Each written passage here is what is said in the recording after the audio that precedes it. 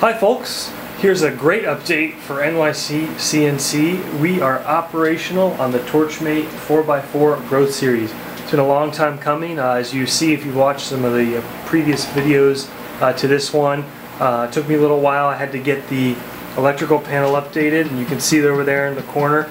Got a brand new panel with 200 amp service to the house. The electrician's also wired up the Hypertherm 65, which is on the ground there on the left. I've now got it all hooked up with the Harbor Freight air dryer. I haven't quite finished, but pretty close to finishing off the final or permanent installation of the air system using 1/2-inch black steel pipe. For now, I've actually got the motor guard filter, the M60, hooked up at the end of the tank output line. I'll probably move that closer to the PowerMax, but for now it'll do. And then I set up a temporary bench, the computer over here with the height control unit and the Torchmate box.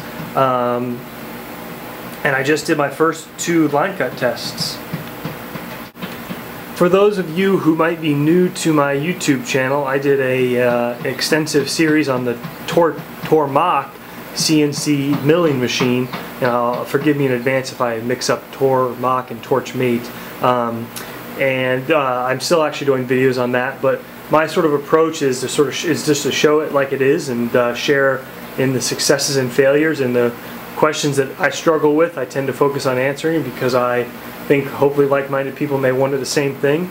So again, in that vein, this is a PowerMax65 by Hypertherm. It comes with 65 amp consumables. I'm going to do most of my cutting on, say, 3/16 and 1/4 inch and some 3/8 inch. Everything I've read on Pirate 4x4 says 45 amps consumables are best for that cutting thickness. So my first question to myself was, okay, well, I have 65 amp consumables in the machine as it came, and upon reading to quickly confirm, you're not supposed to run 65 amp consumables at 45 amps from the machine. So I'll need to pick up some 45 amp consumables. But to go back to the line test, this is a CAD file that comes with the machine, and it starts at the, I think this would be the top, at 130 inches a minute, and then inks its way down by 10 inches a minute to the bottom one, which is 10 inches per minute total, and then it cuts out the whole thing, I think, at 40 inches a minute. On the back side, you can see at 130 inches a minute, not too much slag, but there is a pretty severe angle to the cut. And then once you got down here to the final cut at 10 inches a minute, pretty horrendous. But again, that's okay, because this was 10 inches a minute at 65 amps, which is just not a good cutting recipe for 3/16. So what I did was modify the G-code file, and this was my second part. I've still got some I've definitely still got to work on the plunging issues, but one step at a time. But this I started at 140 inches a minute, and then I inked it down by 5, I think, so that the slowest was maybe only 90 inches a minute. And as you can see, hardly any slag on the cut. Still a decent amount of bevel on some of them, but a heck of an improvement, so I was happy to see that step in the right direction. What I thought I'd do is cut the same line test that I just discussed, that starts at 140 and goes down to, I think, 90, just so you can see it in action. I'll use the same piece of steel I'd used to cut my other 2. Again, this is the first 2 cuts the machine's ever made. We'll do a third. And then before I muck up these 65 amp consumables too much, I thought, let's take a piece of 1/2 inch and see what happens, which is a more appropriate thickness for the heavier amperage consumables. So let me get this piece set up and we'll play a little. A couple of other tips I've already learned along the way. Don't worry about water on the plate. These things are not going to be affected by it, and as you'll see when it's cutting, it kind of throws water all over the place. So when I first started, I was paranoid, thinking I don't want to cause a short or something. Not to be concerned. Another tip I learned is sometimes the consumables are actually too tight from the factory, and I was told all you need to do is you can loosen it and just bring it to a finger tight, just barely to where it stops. You don't need to really tighten it or torque it down whatsoever. I've already jogged over to where I'm going to set my 0 point. Just to show you on the screen, you can use the control key when you're in the jog. Sorry, when you've clicked on the jog, you can use the control key and go hold down right or left to jog. I find that's a lot easier than using the mouse. So I like this position, so I'm going to click set, 0 all, yes, and that's going to put me in the bottom left corner to cut this piece.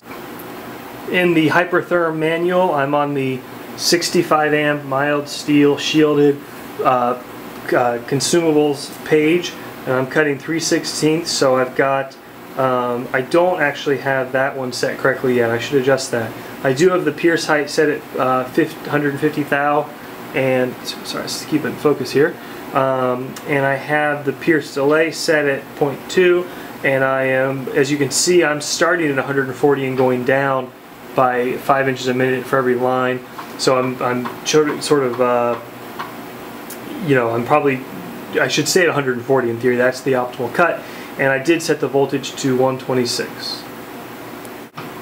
Okay, last change. I set the torch to work distance to 60 thou, which I did by adjusting the initial cut height on the AVHC. I think that's the right metric to adjust. The default that Torchmate says to use is 0.13, so I'm going from 0.13 to 0.06, so I hope that's right. We'll see. Okay, about to click go. One last update. I misspoke earlier. I'm starting at 150 inches a minute and working my way down by increments of 5 inches per minute per line. I misstated earlier that I was starting at 140. So here we go.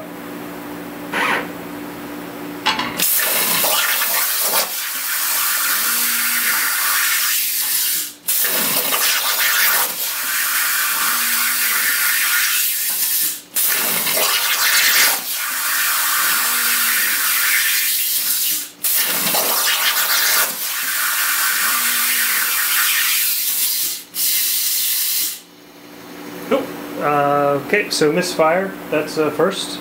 Let me take a look.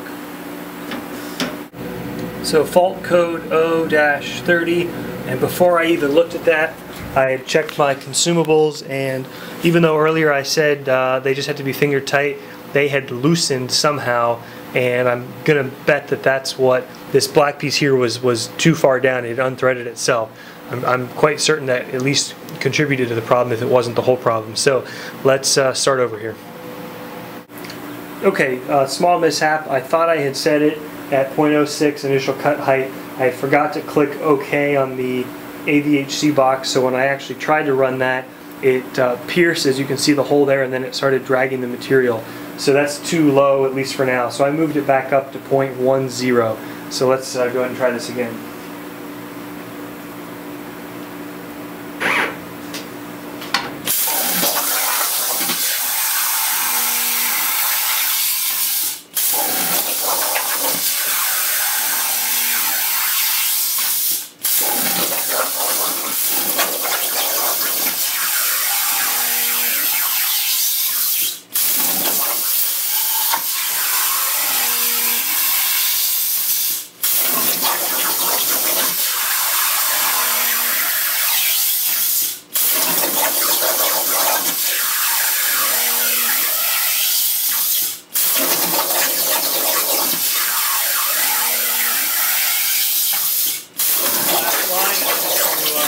Cut the shape out here.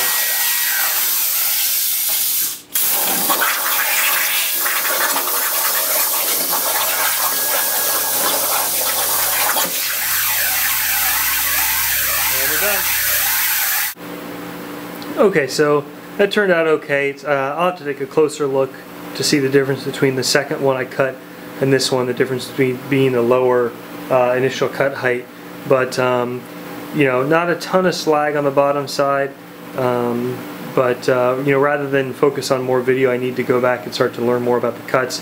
I'll hold off on that thicker plate for now and be back when I've learned a little bit more. Thanks, folks.